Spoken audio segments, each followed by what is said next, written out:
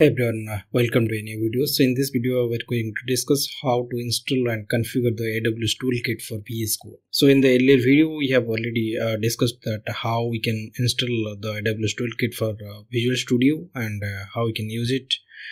And today, we're going to discuss how it do with the VS Code. On this image, you can see that the AWS Toolkit is installed, and here in the extensions, the AWS Toolkit is there. So onto that we can develop or deploy our AWS services in the VS Code itself.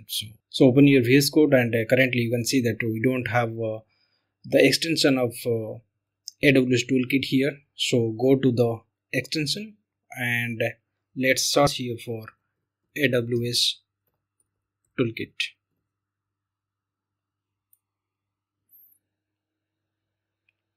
And click here the install. So once it installed, then we can see one extension is come for AWS. So let's get installed, and we can get the icon here. So you can see that now the AWS Toolkit has been installed in our machine. So here the AWS icon is there. Here you can see that it is asking for the select a connection. So we need to have connect to our AWS credentials so that we can access all the here in VS Code itself. So let's understand why the AWS Toolkit is used in VS Code and what the benefits of that. So the AWS Toolkit for VS Code or Visual Studio Code, it is an open source plugin. So that simplifies the application creation of the step-by-step of the debugging and deploying and the building for the serverless applications. And if you can say for the benefits of that, so we can get started quickly with built-in project templates that use the AWS serverless applications model to specify and configure the resources.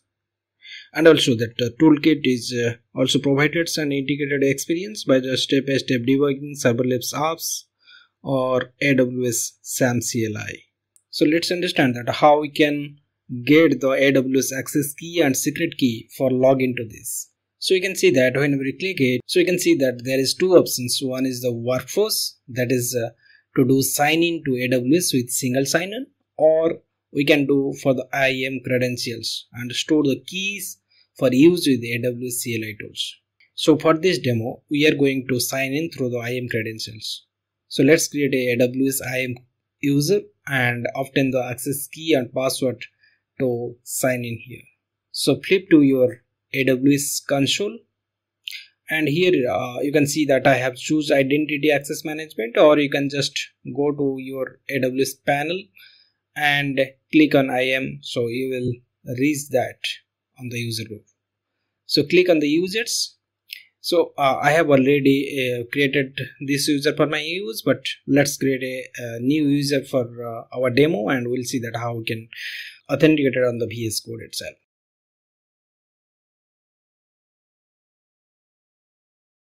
Like JTYT-1. Then click on the next. So on the set permission section, so we should click on the attach policy directly, and here we need to have the three policies we need to add. One is access analyzer service, that is on the top, and another is administrator access, and another is IAM self-manage service. So these three services I have choose, and click on the next, and let's create user.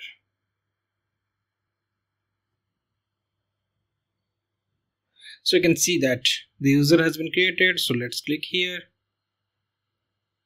and here is mentioned as the create access key. So we need to click here, and there is the multiple options that whether we want to use like the third-party services or applications running the outside of AWS everything, but we just want to run into the command line interface. So I just click here the use case and confirmations and click next, and the description tag value.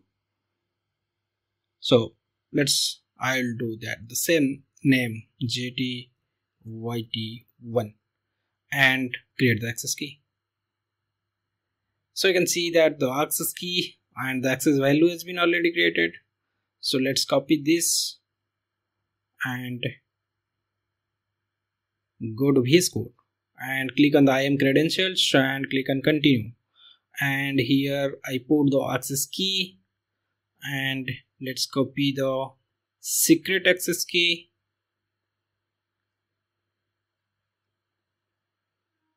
Secret key I have pasted, and let's provide that name ZTYT1 and click on continue.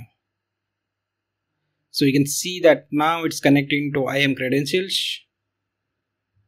So you can see that now the AWS connection has been made, and whatever in our AWS console, so if you have created like the S3 bucket or any Lambda or anything, then that will become here. So let's go to the AWS panel and let's create a simple Lambda. So let's create here a Lambda. So what is Lambda and why it is used and everything. So in the next video might be I will create a video from scratch where you can see that. So let's create a function.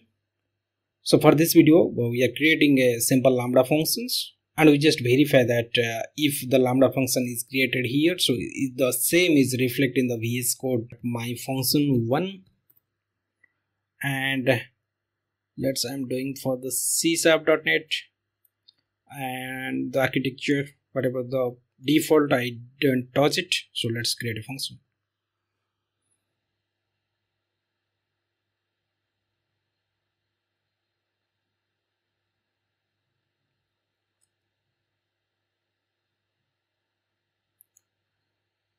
So now the Lambda function is ready. So we can test it. So you can see that there is a hello world is here, and just test it. To click on the test, you can see that it execute succeeded. So in the details you can see that in the body it is sending us a hello from Lambda and status code at 200. So in the upcoming video we'll discuss that more, why the Lambda is used and what are the benefits of that. So let's verify that in the VS Code. So this Lambda, like I have name as my function -1, so is that reflect or not. So go to your VS Code and just refresh it. So in the Lambda section, so you can see that the my function 1 is here. So you can see that there is a multiple options that we can manage here. So like the same way, like whether if it is ECS or ECR or any CloudWatch logs and everything, so we can verify that. So you can just see that whatever I create in the Lambda functions, right, my function, so that is on the CloudWatch logs. So on the logs it is already there. So everything whatever you create on your AWS console, so that should become here, so that it will be easy to manage and debug in your VS Code itself.